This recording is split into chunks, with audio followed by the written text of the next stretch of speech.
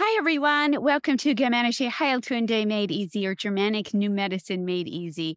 I am Andi Lockmeers, and I'm bringing you a podcast on microbes. And so I am sitting out amongst the microbes in my backyard, which is a kind of a wild hill behind my house. So I've had a number of students ask me different questions about microbes. So I kind of put them all together, and I'm going to try to address all of them. First, I want to share my disclaimer in that I am not a microbiologist. So what I do think, though, is that once we understand Germanische Heilkunde, we're able to look at other sciences and data, scientific data, and extrapolate different hypotheses or knowledge from them because of our understanding of Germanische. I don't know if that makes sense. Hopefully it does. But I encourage all of you to learn how to be a detective because we all need to be exploring all these questions that people ask and looking at them from a GHK lens. So let's see. The questions are, do TB bacteria really exist, or is it just a process, like a tuberculosis process? And that truly is a question that only someone from Germanische Heilkunde could ask, and I'll explain why in a minute. Another question is, are they really dormant in the conflict active phase? Because that is what we are taught. And lastly, a student asked, what is the mechanism of cell loss in the conflict active phase of new brain biological programs? They have cell loss. How do we lose those cells? Is it from microbes or not?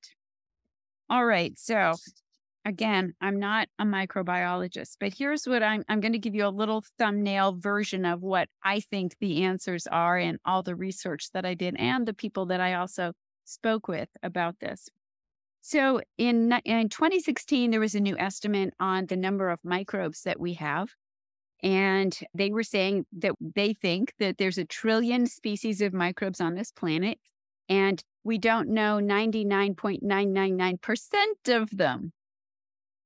So what do microbiologists do? Oh, well, I think it's kind of amazing that we might have 1 trillion species. And they're saying that a human microbiome, what we have inside us, is anywhere from 39 trillion cells to 100 trillion cells. And so inside us, our microbiome, right? We all have bacteria, viruses. Of course, they don't exist. But when you're looking at allopathic information, you're going to see viruses. So I'm going to change that. We have bacteria and fungus inside us. We know we have fungi. And so that's our human biome. And that's, 39 trillion cells, one place at 100 trillion cells. So I don't really think they know. And I think that's the big part of a lot of this is that they don't really know. I think Dr. Hammer's information, though, really opened up the whole world of microbes to another whole level of understanding. Okay, so I'm going to show you some charts of what we're talking about of all of life on this planet is put into 3 buckets, and that's it. We have 3 buckets of life. Yeah, I literally have paper charts I printed out.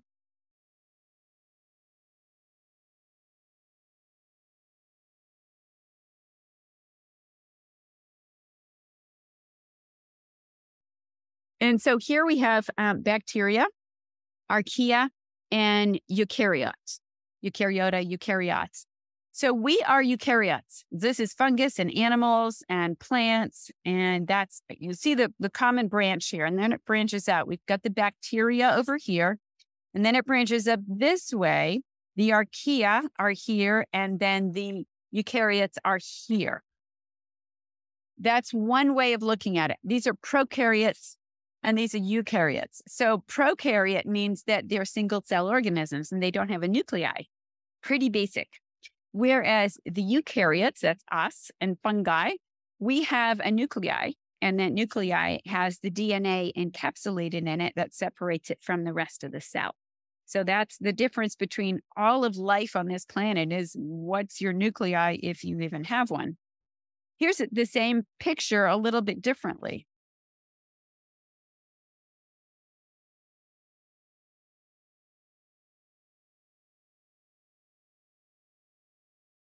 And then here's yet another one. You can see how they all look a little bit different.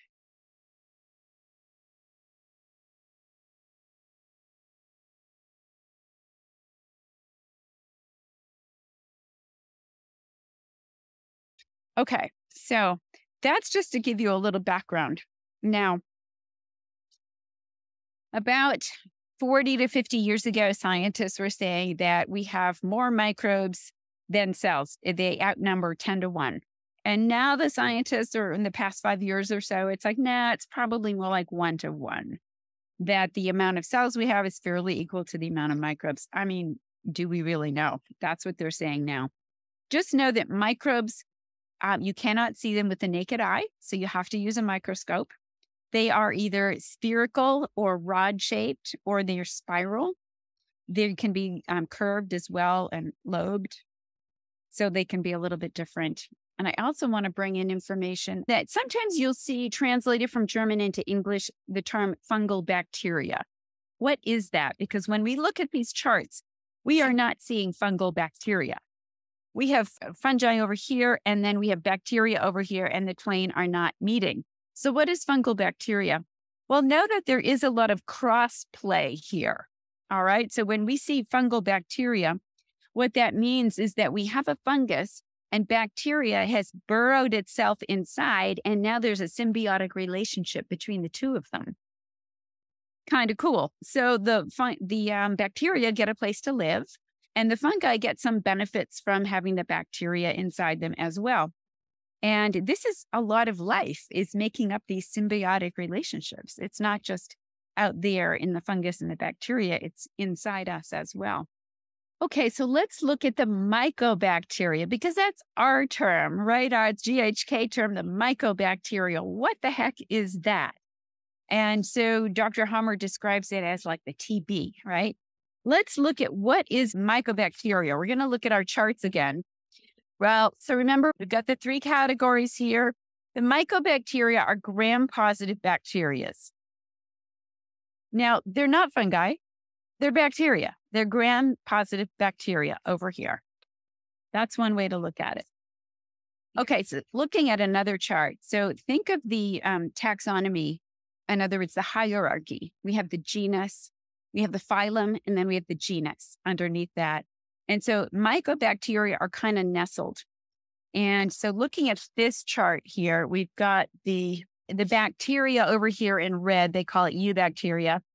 And you see the actinobacteria are right here. Under the actinobacteria are the mycobacteria. Under the mycobacteria, there's about 188 different kinds. So we're not talking like this is a huge prevalent thing here. This is a tiny piece of a tiny piece.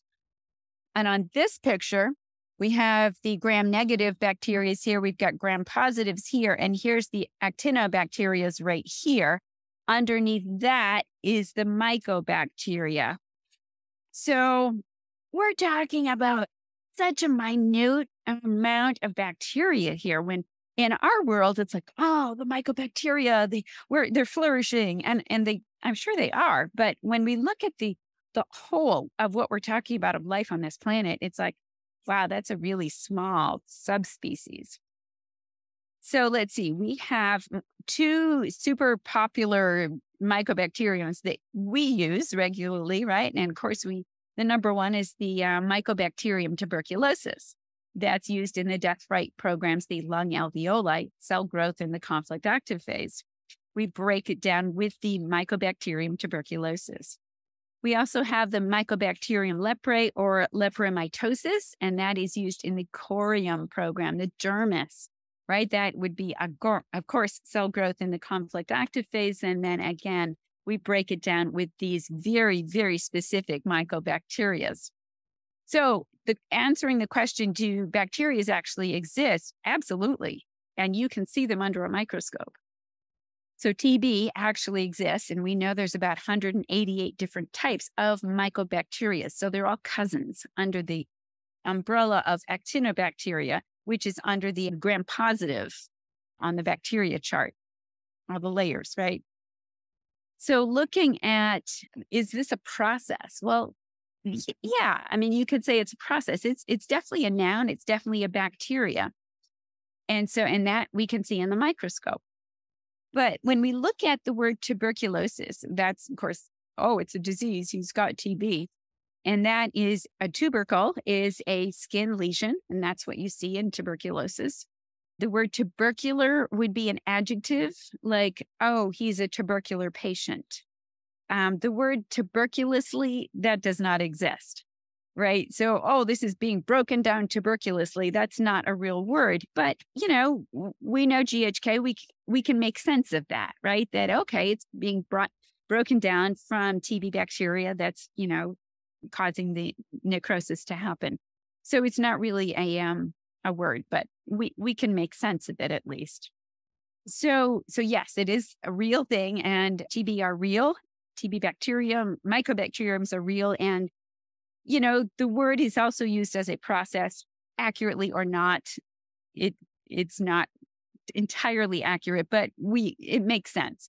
I did ask a couple of medical personnel, hey, do you ever use the word tuberculously or tubercular? And they're like, no, not for probably decades, 100 years. So it doesn't seem to be something super common in today's hospitals, for whatever that's worth. So the next question was, are they really dormant in the conflict active phase?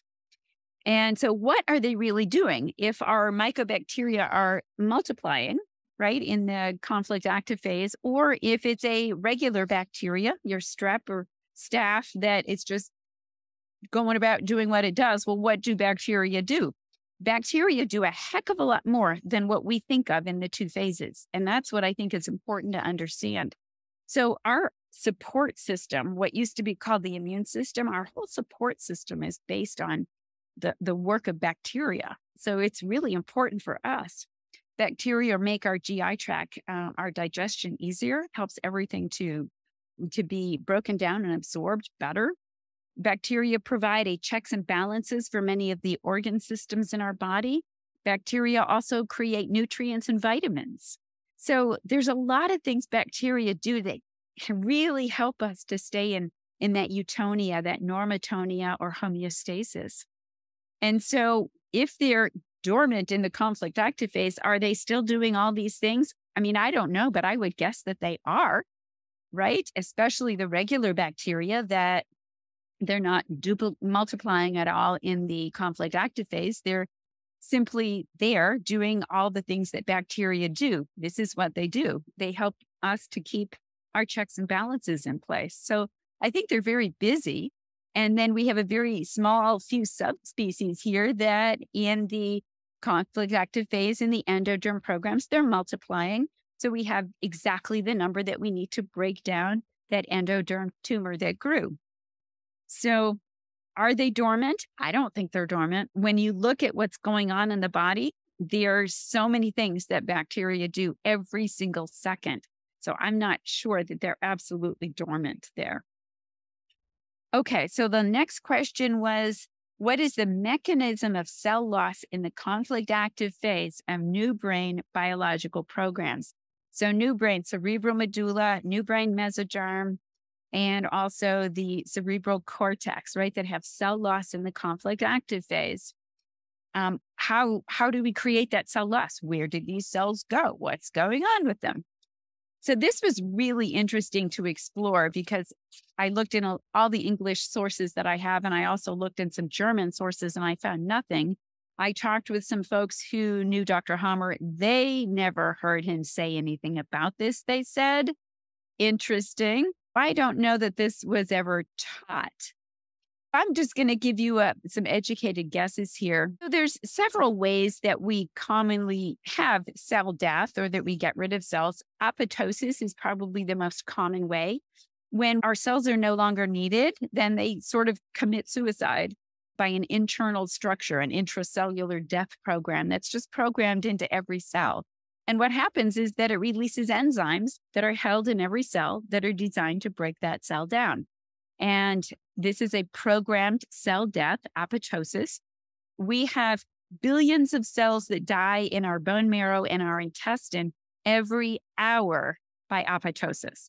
This is not unusual, folks. We do this all the time, many, many times over, all the time, literally. And so in humans and adult humans, the cell death balances the cell division, the cell growth. So there's always that balance going on that we're always striving for, right? Now, the other way that we can lose cells is through necrosis. Now, we see that word a lot in GHK. There's necrotic things happening, necrosis. And that gets a little dicier. There's many different ways of necrosis occurs. Injury is one of them. The cells will swell and burst and literally kind of splatter their neighbor cells with their guts. And that's necrosis. And the thing that's different with necrosis versus apoptosis is that necrosis has inflammation. So when do we see inflammation? Right? We see that in the PCL phase. So that inflammatory response we see in cell necrosis, that is PCL, which I think is fascinating. And by contrast, the cell that does the apoptosis, it dies very neatly and it doesn't damage its neighbors. That kind of sounds like cell loss in the conflict active phase. Versus cell necrosis, cell breakdown of endoderm programs is kind of like inflammation. It's a mess, splatter, splatter. We're getting rid of the remnants. So this is how I'm looking at this, that the apoptosis that occurs is the cell loss, that something is triggering the cell loss in the conflict active phase, and it's very neat and tidy. There's no inflammation in there. That sounds a lot like the apoptosis. Versus this cell necrosis, which is splat inflammation. And that sounds like your cell breakdown of endoderm programs in the PCL phase. So the third option that was given to me by someone who worked with Dr. Hammer was an idea. And that is that perhaps the nutrition to the cells decreases in the conflict active phase of new brain programs. And then those cells then dehydrate and just kind of shrivel up. Maybe don't die. Where are they going? We don't find remnants of them that we know of, right? Not like we find remnants of like the lung program that's being broken down, the lung tumors or the glandular breast tumors that are broken down. We see remnants of that. We don't see remnants of the cell loss in the conflict active phase. So do they just dehydrate and kind of deflate? This person said maybe they're just deflating. So they're going to do a little more research and see if they can find something out. But it was an interesting thought. And this person did not indicate that Dr. Hammer talked about this. So kind of fascinating there. Okay, so I hope this has been helpful information for you and hope I got your brain thinking about microbes. Go on out and enjoy some microbes in your environment. And if you can like this, follow it, share it, do all those social media things that you do, I really would appreciate that just to get the word out there about Germanische Heilkunde. Thank you very much for being here, and I hope to see you soon. Let me know what you'd like me to talk about in future podcasts. I really appreciate that. Take care.